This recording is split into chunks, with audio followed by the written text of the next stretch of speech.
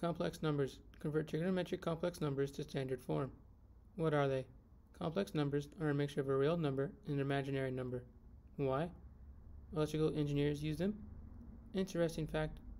Melanism is the name of the dark colored pigmentation mutation in a jaguar or leopard that causes the fur to be blackish. It occurs in about 6% of the population. Now, let's take a look at the examples we're going to discuss in today's video. Before we take a closer look at example 1, let's look at the formulas that are helpful in converting a complex number from trigonometric form to standard form. Standard form is z is equal to a plus bi, where a is equal to r cosine of theta plus b is equal to r sine of theta.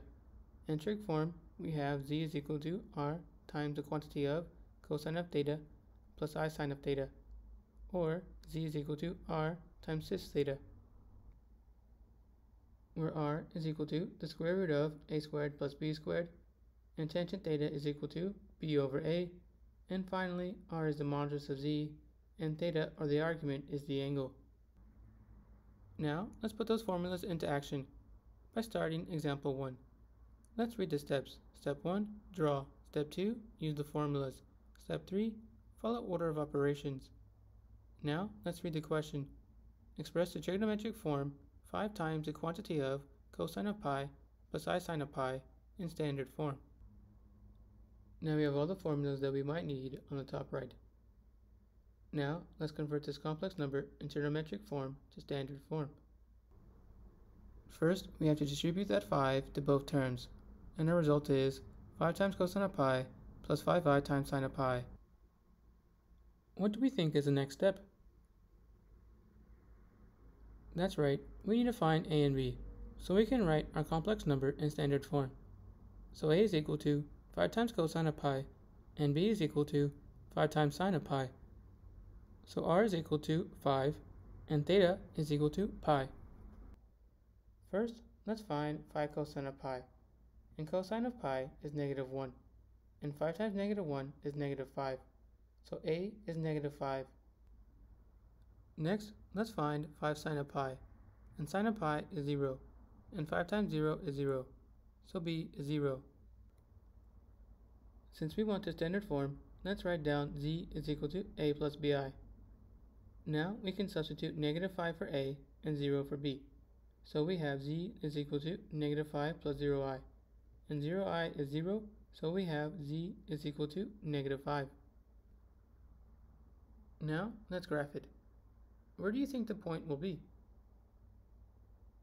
Let's find out.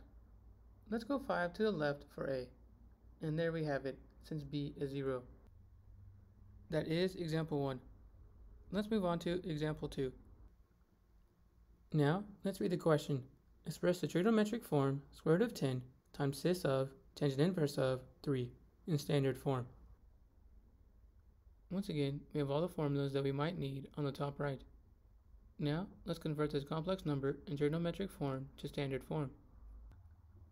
First, we have to rewrite that cis with cosine and sine. We've also multiplied the square root of 10 to cosine and sine. So we have the square root of 10 times cosine of tangent inverse of 3, plus square root of 10i sine of tangent inverse of 3. What do we think is the next step? That's right, we need to find a and b, so we can write our complex number in standard form. So a is equal to the square root of 10 times cosine of tangent inverse of 3, and b is equal to the square root of 10 times sine of tangent inverse of 3. So r is equal to the square root of 10, and theta is equal to tangent inverse of 3. Since 3 is not on the unit circle, we cannot write an exact value for tangent inverse of 3. Let's work backwards and write theta instead of tangent inverse of 3. Now we have something we have seen before. Do we know what cosine of theta and sine of theta are? Not yet, but we can use tangent inverse of 3, the graph, and SOHCAHTOA to find cosine of theta and sine of theta. For this next part, we can use cosine or sine. We are going to use sine. What do we think sine of theta is equal to? That's right, sine of tangent inverse of 3. Since we have sine of something is equal to sine of something, we can set those somethings equal to each other, or in this case, theta and tangent inverse of 3. Let's continue to work backwards and take tangent on both sides. So we get tangent of theta is equal to 3, or 3 over 1. Why do we think we rewrote 3 as 3 over 1? That's right, so we can draw it on the graph. Using SOHCAHTOA, we know tangent is equal to opposite over adjacent. Now we can graph. We go 1 to the right and 3 up. And there's our point, and our theta, and our modulus, which is the square root of 10. Could we have switched the 1 and the 3? No. Theta starts from the x-axis and goes to the modulus. So 3 needs to be the opposite side length, and 1 needs to be the adjacent side length. Let's check to see if the modulus is actually the square root of 10. How do we find the modulus? That's right, we can use the Pythagorean theorem, so r is definitely the square root of 10. Now we define cosine of theta and sine of theta. Do we know the exact value of theta? No, but we can find cosine of theta and sine of theta using the right triangle and SOHCAHTOA. So cosine of theta is equal to 1 over the square root of 10. Let's substitute 1 over the square root of 10 for cosine of theta.